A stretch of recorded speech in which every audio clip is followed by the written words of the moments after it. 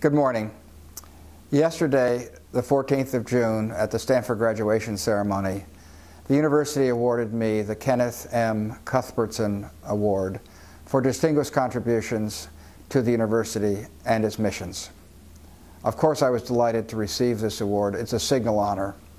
However, you must know a bit about Kenneth M. Cuthbertson, who made his greatest contributions as vice president for Stanford, working with J. Wallace Sterling, the president, and Fred Terman, the provost, to transform Stanford into the great teaching and research institution that it has become.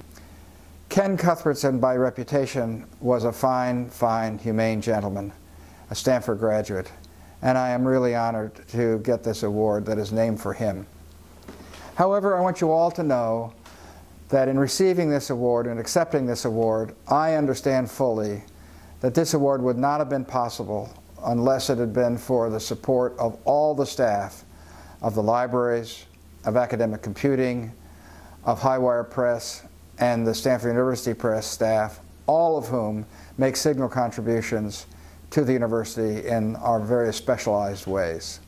It is also true that the honor comes to us as a community with the support of donors and friends who over the years have made extraordinary things possible.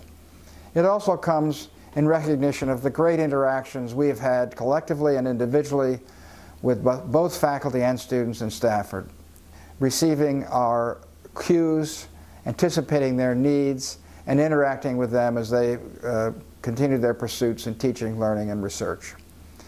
So let me just say that whereas this is a gift, an award that comes to us after 22 years of my service to Stanford, it also comes in recognition that we've been adapting and adopting new approaches, that we've been collecting magnificently, we've been processing and making accessible our collections, we have been giving advice and service to the faculty and students here at Stanford in so many different ways, from course support, using technology, to plain old help with reference questions and interlibrary lending. That history of adoption and adapting new methods, new possibilities, new relationships has paid out to the Stanford community of students and faculty enormously well. I just want you to know that we will continue for the next decades in that direction, and I look forward to working with you all over the course of some of that time. Thanks very much.